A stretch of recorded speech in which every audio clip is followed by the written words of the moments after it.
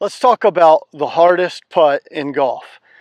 Several weeks ago, women's college golf tournament, a hole was so difficult with the putting that they ruled the hole unplayable. And we all have one of those hard putts on our golf courses. And for most of us, it's the side hill, downhill putt. In fact, one of you, our subscribers, asked, could I do a video on how to make these tough side hill, downhill putts? Most courses have one. The courses in the Las Vegas area where I live, most of the courses have 3 or 4 holes that could be set up that way with the right pin position on any given day.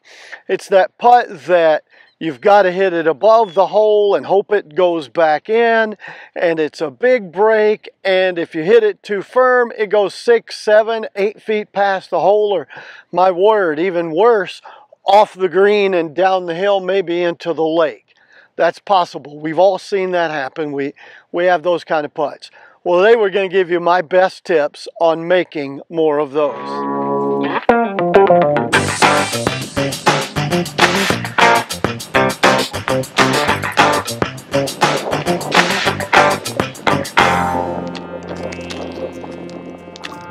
All right, so here's an example of one of those. I've got a putt to this pin right here, and it's a big slope that way. Well, let's talk about 3 or 4 things. The first thing you got to ask yourself, you're not likely to make very many of those. This is about 20, 24 feet, big slope, downhill. So since I'm not likely to make very many of these, I need to ask myself the question, make a decision when I'm reading the green, where do I want to miss it? So to do that, I'm going to come down here below the hole, and where I want to miss it is somewhere in this range. I'm okay over about this far, it's fairly straight. Certainly in here it's fairly straight, and if I miss it into here, it's pretty straight. It's got a little bit of break that way. So I want to miss in here. Well, then I ask myself, okay, from that ball, how do I get to here? So that's number one. Figure out what you want to leave yourself for a putt that's in what I call the kill zone.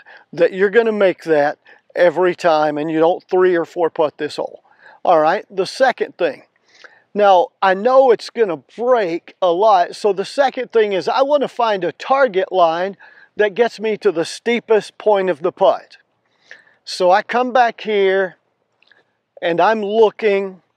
All right, I think I've got a pretty good idea where I want to start the putt, but one of the things I'm thinking in my mind is what would happen, like I think this is a pretty good spot, what would happen if I dropped a ball right here? Well, that one virtually stopped, but again, it didn't have any inertia. I dropped it almost straight down. That's a pretty good one. I didn't finish below the hole where I wanted to, but it didn't miss bad. So let's think I'm going to do it like I was putting. If I dropped the ball right in there, what would happen? It sure rolls a long way. So what would happen if I dropped a ball right here? Well, that's pretty good. That's in what I identified as my kill zone. So now I'm thinking, and I don't have a tee or anything, but I got a coin. So I'm going to drop a coin right here. You can't do that on the golf course, but for purposes of illustration.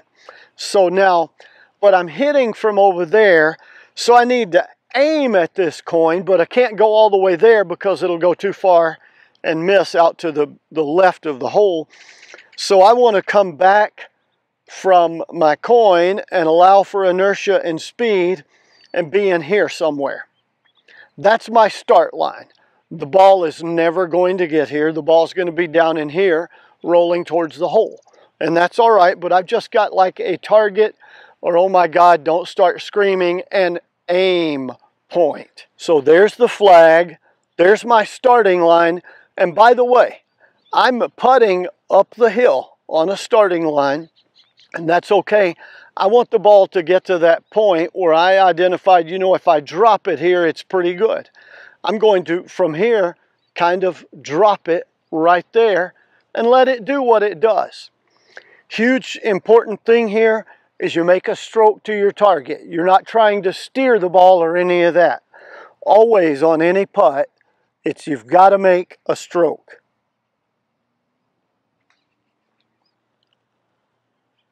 Started at my aiming point, and that's in the kill zone. I'm not going to miss that one coming back. So it's late in the afternoon.